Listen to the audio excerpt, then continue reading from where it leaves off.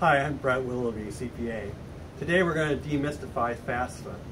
FAFSA is a form that colleges use to determine the financial aid package that they give students. Parents of college students are very interested in this, and we're going to talk about the factors. The two primary factors are income and assets. The student needs to fill out a FAFSA worksheet, but generally speaking, their income is under $4,000, and their income is not deemed or considered, if it's below $4,000, for FAFSA purpose. What makes the biggest impact on FAFSA worksheet and the financial aid package is the parent's income, and then secondarily their assets. The FAFSA worksheet starts with adjusted gross income from the tax return. The last number on page 1 of the 1040 is adjusted gross income. FAFSA does not include certain income items. For example, income earned while overseas as part of the foreign earned income exclusion is excluded from FAFSA.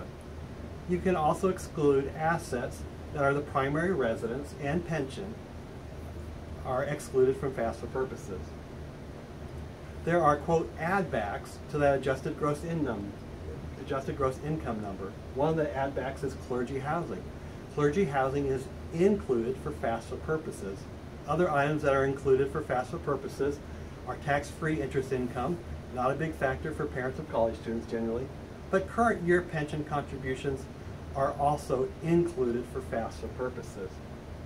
If your income is less than $30,000, you'll get the largest financial aid package, or your son will get the largest financial aid package available. The next kind of bracket is people with income between $30,000 and $50,000.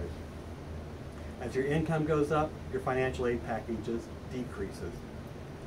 Our clients, when we prepare their 1040 tax return, we give them a FAFSA worksheet. That worksheet takes the numbers from the tax returns and gives them to the parent to help them complete the FAFSA worksheet or form. We hope that this has demystified the FAFSA worksheet for you today. Thank you very much.